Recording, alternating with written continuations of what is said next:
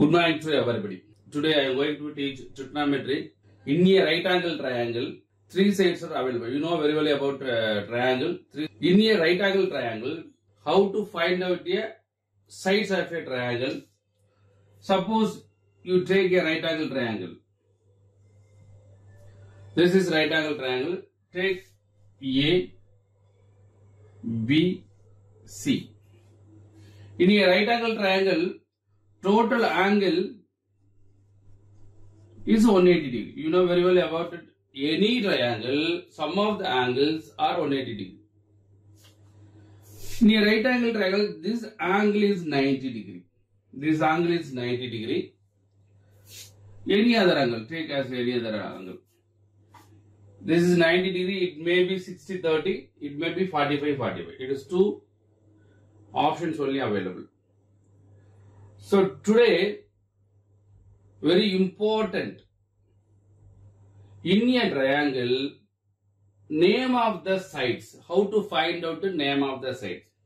So in a triangle, right angle triangle, three sides available. One is hypotenuse,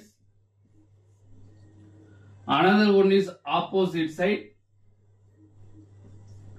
another one is adjacent sides. So three sides available in a triangle. Which side is hypotenuse, which side is opposite, which side is adjacent, how to find out is very, very important. Opposite sides of a 90 degree, that is hypotenuse. Opposites of angle, any angle is given. Opposites of angle is opposite sides. Opposites of angle is opposites. Remaining side is adjacent side. Remaining side is adjacent side.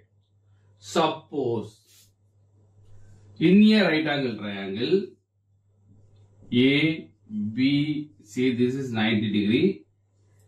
Suppose take angle A.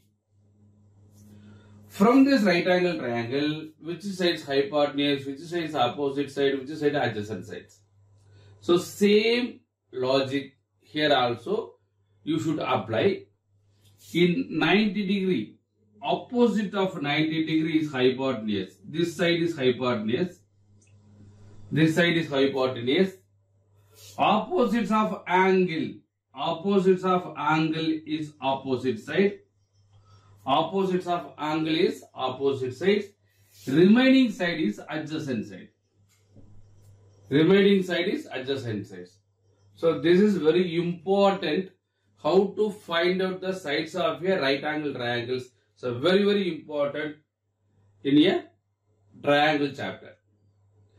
From this right angle triangle, you should know sin theta, cos theta, tan theta. Sin theta, opposite side by hypotenuse. Cos theta, adjacent side by hypotenuse. Tan theta, sin by cos you should know. I think that you know very well. Tan theta equal to sin theta by cos theta. So, opposite side by adjacent side.